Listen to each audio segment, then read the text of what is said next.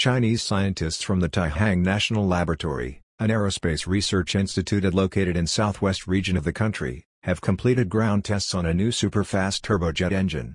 According to reports, the new engine incorporates artificial intelligence, AI, and can reach speeds of up to Mach 4.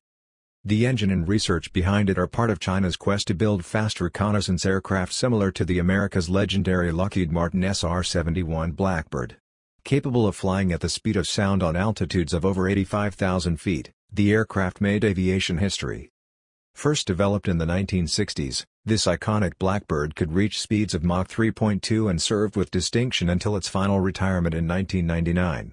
Since then, no viable replacement has been developed by any nation, but if reports are accurate, China could be closer than most.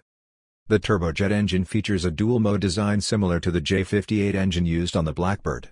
The Taihang National Laboratory is well placed for such research, being China's primary developer of advanced engines.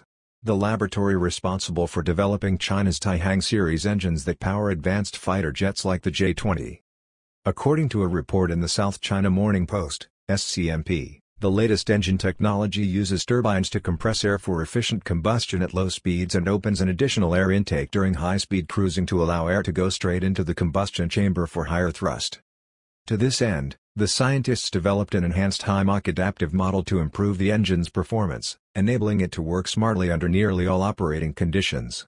This, in part, helps the design meet the People's Liberation Army's (PLA) engineering application requirements, the team explained. The development process, however, was not without challenges.